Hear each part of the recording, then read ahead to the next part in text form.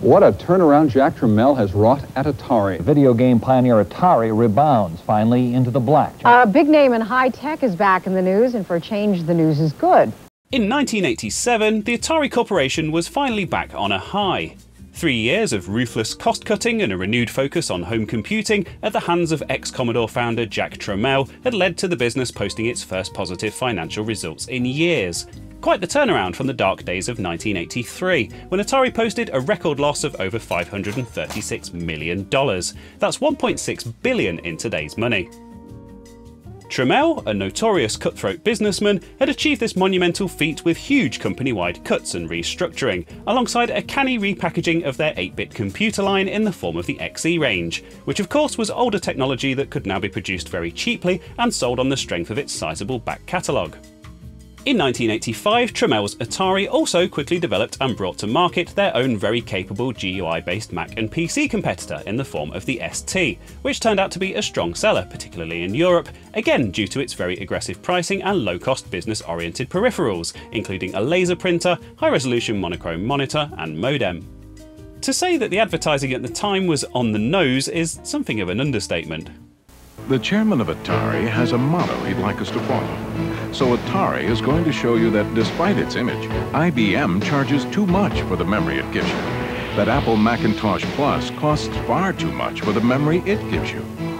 Atari won't do that to be malicious, but to demonstrate that the Atari ST is nothing less than the best value in personal computers. Who's going to win the computer war? Stay tuned. But Tramiel wasn't done yet.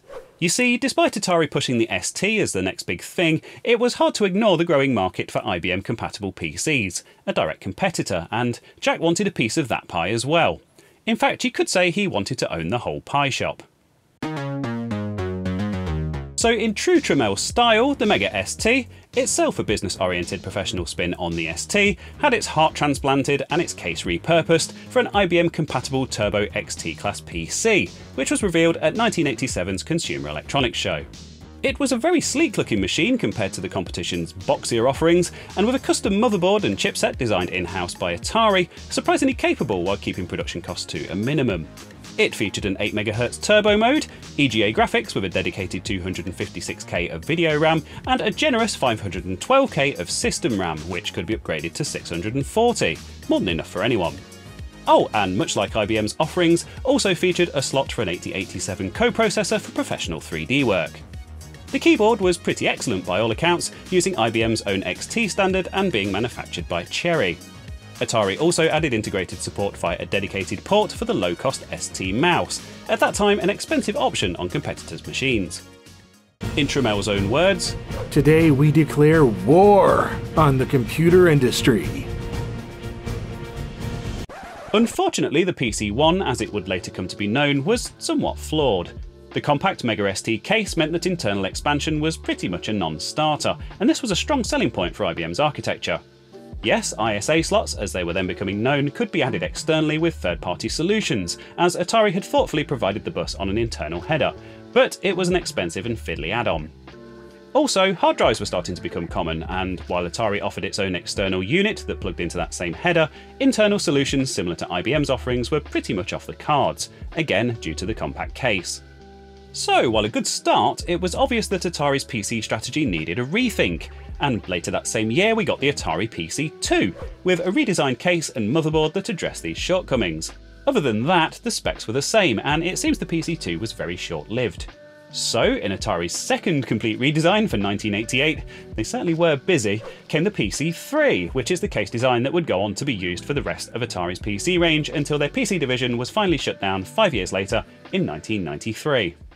So, I think without further ado, let's have a look at what's inside this thing and get it all cleaned up and tested, ready to fire up. Getting inside is just a case of removing these 4 screws on the sides.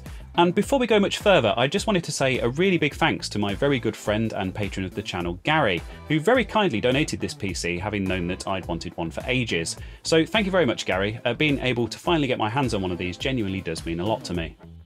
So with those screws out of the way, the lid lifts off, being careful to manoeuvre it around the floppy drive. I must admit I was a bit confused by this black plastic thing. At first glance it looked like it might be some kind of heatsink or something. Have you worked it out yet? Yep, it's the slots to support the far end of the full-length expansion cards. It must have fallen out in transit, and I'll leave it out for now while I clean things up. I also found this Duracell battery rattling around inside. It has a date on it of January 1995, so I guess that's probably in need of replacement. Thankfully no sign of leakage, so that's all good. I guess it was originally stuck to this Velcro here. So now we get our first clear look at the motherboard, this side at least, and it's so lovely and clean. There's a factory bodge wire going from the CPU to one of those custom Atari chips labelled C101683. I believe this is the equivalent of the ST's glue chip that ties various bits of the system together, managing interrupts and generating timing signals and whatnot. Based on the information I found on AtariPC.net, which has been incredibly useful in researching this video, and I'll link it down below, this is the third revision of the PC3 motherboard. There was one more after this without the bodge wire. Very typical of Atari's move fast and break things philosophy. They really were well ahead of their time. Other things of note in this area are the AMD 8088-2 CPU, which is an 8MHz capable 8088 as expected, and the 8087 coprocessor socket, which is unpopulated. Apparently this PC boots up in turbo mode by default if this socket is empty, with the faster CPU speed having to be enabled manually if there is a coprocessor in there, which I suppose makes sense. There's a disk controller card in one of those proto ISA 8-bit expansion slots, so let's get that out and take a closer look at it. I tried googling some of the part numbers on this and didn't really get very far. It's not got an Atari C part code on it, so I don't think it was manufactured by them. And literally every part of this machine has one of those, including the speaker bracket and even the slot covers, which I thought was very cool. AtariPC.net claims that these were made by Adaptec, and their information has been very reliable so far, so who am I to argue? What I can tell you is that this card should be hooked up to the Seagate ST238 30MB RLL hard drive, if the original one is still in here somewhere, so I suppose we'll see if we can find it. Oh, and now it's out, we can get a good look at the expansion slots and the power connector, which appears to be standard AT, or at least something close to it, so I'll check that out later. The motherboard might be nice and clean, but there are certainly a few dust bunnies in some of the nooks and crannies that need evicting, so let's get this fully stripped down so I can give it a good blast out with the air compressor. So next up, let's get the 5¼ floppy drive out. I must say, I really appreciate these FDD and HDD markings stamped next to the screw holes. It's a really nice touch and makes sure that the drives end up in the right places. So with the floppy drive out, we can see that this is a 360K Chinon drive, and apparently the PC3 was also offered with a 720K Epson 3.5" drive as well. Here's that Seagate ST238R hard drive I mentioned. This is an RLL drive, which is an evolution of the original MFM technology used by earlier hard drives. MFM, or modified frequency modulation encoding, was the same technology used by floppy disks, but by the time this second generation of PC drives came around, RLL, or run length limited encoding, had managed to squeeze an extra 50% capacity onto the same drives. Yep, you could actually hook up an MFM drive to an RLL controller and it would work, as they were mechanically identical, but this was unreliable with some earlier units. Thankfully this later 238 is RLL certified, so would have been a much more reliable setup. I like how Atari have modified this to move the activity LED over to the other side of the case. The original LED is still present, this was visible through a small window on IBM machines, but they've soldered another one in parallel with it. Hey, why not? Oh, and speaking of IBM, I should point out that these are half-height drives rather than the full-height drives I've seen in earlier XT machines that I've worked on. So with those drives out of the way, I can finally, carefully remove this decorative plastic skirt, or foot, or whatever you want to call it. I'm guessing the plastic will be pretty brittle with age, so I'll have to proceed very carefully, and unfortunately it seems it was designed to be bent slightly to help manoeuvre it in and out of position, which is pretty nerve-wracking.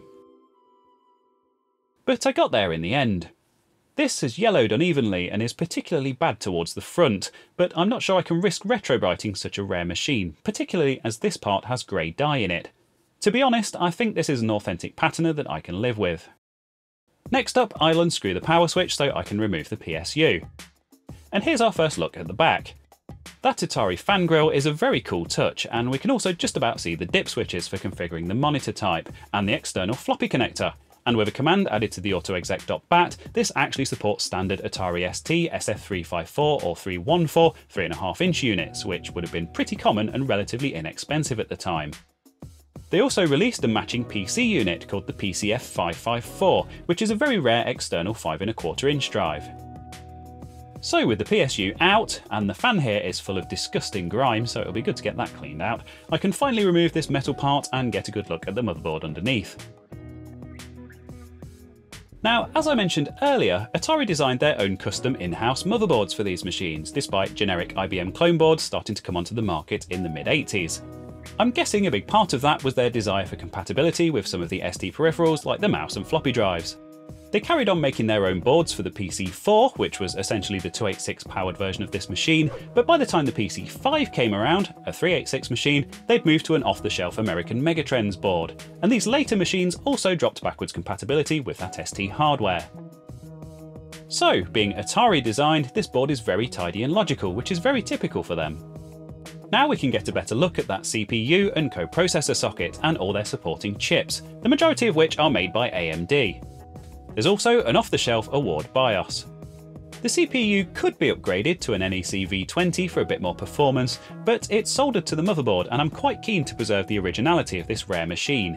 I do have other faster XTs after all. Here's a good look at that Atari glue chip that I mentioned earlier, and it's not the only glue holding this motherboard together, as we can see. In this back corner we have the floppy connector. The controller for this is actually integrated into the motherboard, unlike those early IBM machines, which frees up an expansion slot and should hopefully mean better reliability and performance. Here's something cool. This tiny surface mount chip, Atari part number C101702-001, is actually the ST Microelectronics EGA graphics controller. This also supports CGA and monochrome Hercules modes and can output them to Atari's EGA monitors, even the amber screen that I have, and that's something I hope to demo later. Finally, we can see the 5 expansion slots. These are the same as the PC bus featured in early IBM machines and other XT clones and are 8-bit. This standard would later come to be known as ISA, or Industry Standard Architecture, particularly once the 16-bit version was standardised. Some 16-bit ISA cards do work in these slots as well, as per the IBM machines and other compatibles. Anyway, I'll leave the motherboard in the case for the big cleanup operation, as it doesn't really need to come out and it's safer where it is. Oh, and now it's in the garage, we can take a look at the sticker on the bottom. I'm told this was a European import, and from the Dutch and French on the sticker, I'm guessing it was originally sold somewhere in the vicinity of Belgium.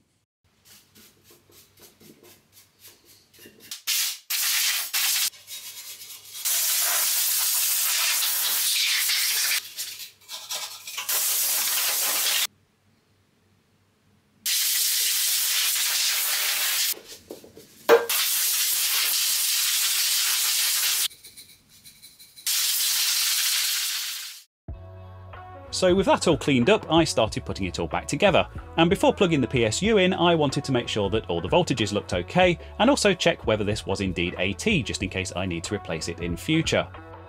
The voltages all look spot on, and indeed this is the full AT pinout, and even includes all of the negative voltages. I'm not sure whether this connector is physically compatible with AT, and I don't have one to hand to check, but it looks like it should be. So with the PC all mostly back together, I can finally see if it fires up.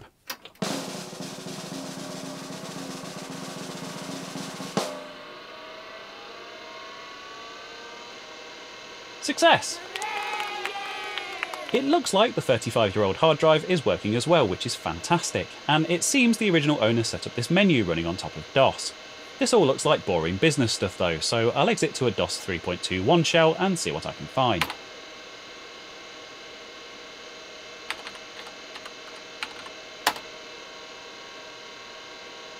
Ah, here we go. Games. The Infocom treasure chest includes Zork, so I had a quick dabble with that, and that all seemed to be working fine.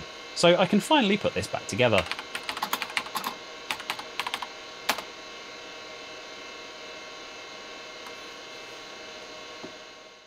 So I want to dedicate some proper time to looking at the software side of things.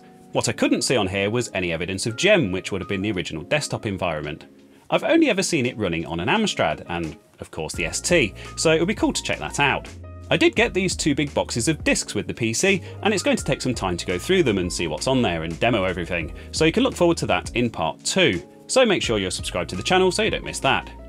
Big thanks once again to Gary for the very kind donation. I've already had loads of fun exploring this machine, and of course to my other patrons, channel members and coffee supporters, whose names you can see on screen as I speak. And finally, big thanks to you for watching, and I'll hopefully see you again next time.